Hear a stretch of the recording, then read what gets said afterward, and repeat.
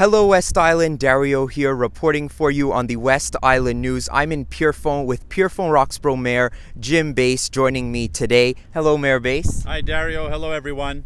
We are just outside where the Pierrefonds Canada Day festivities will be taking place, and I understand that the event has been adapted with the current COVID measures and will be a bit different this year.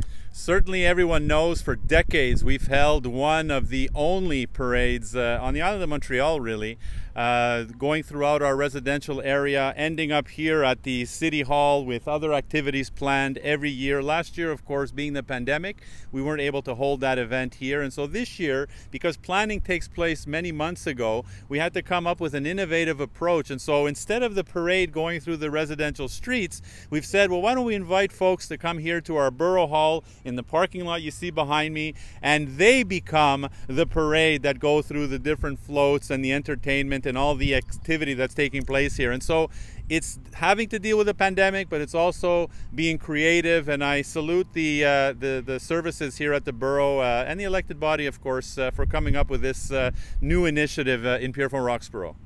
And I think a lot of people will appreciate that you are still making the event happen. There's still something going on despite having to respect the sanitary measures that are in place.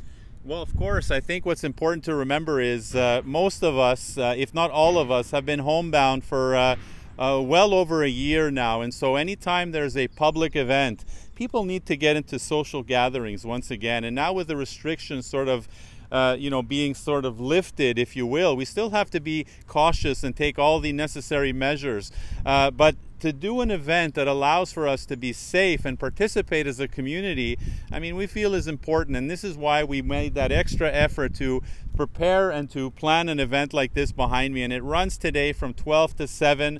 We're very excited about it. Of course, cars will be led through the maze of floats and activity, but also for folks that haven't reserved and are parking at PCHS and walking across the street, this segment of Pierrefonds Boulevard is closed to ensure safety. We'll also have the opportunity of getting on these little trains that we have and have them safely navigate through the parade area. And so we're very excited about this, and all of this, we're proud Canadians. We're dealing through very tragic and horrific situations across Canada with the Indigenous people. Our hearts and prayers and souls are with the people. It will create, of course, and continue to dialogue and find some concrete solutions, to deal with a segment of the population that's been so terribly mistreated for many generations. And so, yes, we have a lot to celebrate in Canada, but we also have to be mindful of those that have suffered in the past and come up with ways to support and do what we can for them as we move forward. Thank you, Pierrefonds-Roxboro Mayor Jim Beis. Have a great day. Thank you, Dario, and happy Canada Day to all.